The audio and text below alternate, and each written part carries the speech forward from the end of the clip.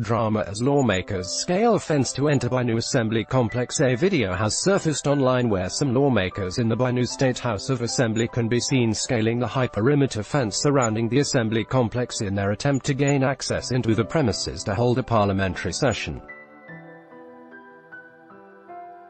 It was gathered that both the impeached Speaker, Mr. Turkimbi Ekyanj, APC Ashongo, and his successor, Mr. Titus Uba, APC Kyan, were at the premises, both laying claims to the post of Speaker. Supporters of both sides forced the way into the premises through the high wall.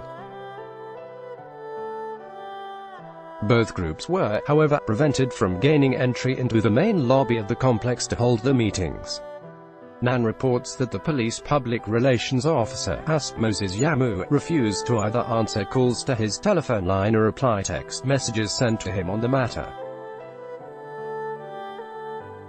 Recall that Ekyanj was removed by 21 of 30 members of the House on July 24 during an emergency sitting.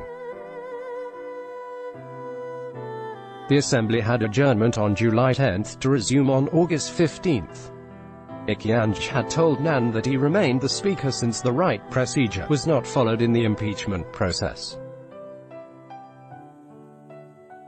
He said since the House was in adjournment, there were only two principal officers who could reconvene it, namely, the Speaker and the Deputy Speaker.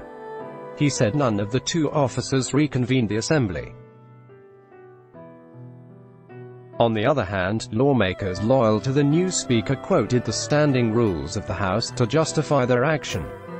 They claimed that in the absence of the two presiding officers, they could elect a pro tempore Speaker to preside.